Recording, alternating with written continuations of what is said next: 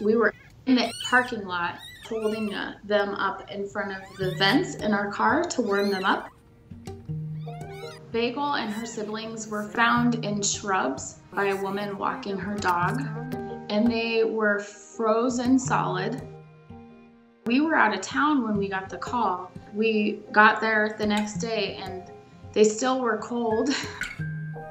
We lived about 45 minutes from where they were found and they needed to be warm. We set them up in a bin and make sure they had a heating source. Bagel was the smallest of the group. When we took her in, she didn't want to eat. We thought we were going to lose her. Her weight was drastically going down. I thought, I can't do, she has to live. She has to live.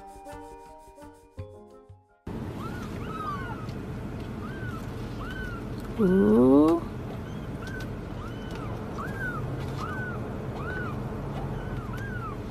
He got tired.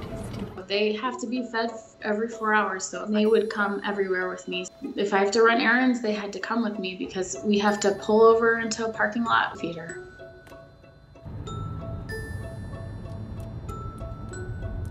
Every day I would try the bottle to see if it worked. And one day it did. She started latching on and drinking from the bottle. And I was so excited and I said, she's eating, she's eating, she's eating on her own.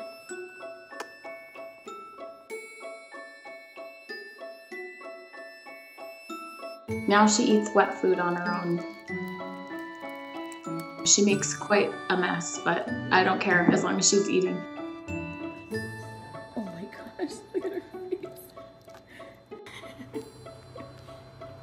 Bagel. Look at that face.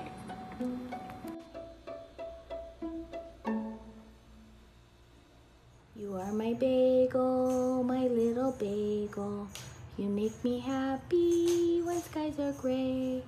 You never know, bagel, how much I love you.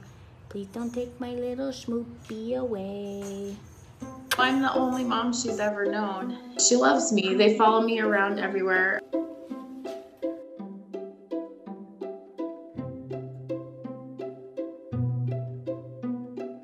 I do have a little admirer, don't I? Nothing can stop her. Not even the little baby gate we put up. Don't do it, Bagel. Don't do it.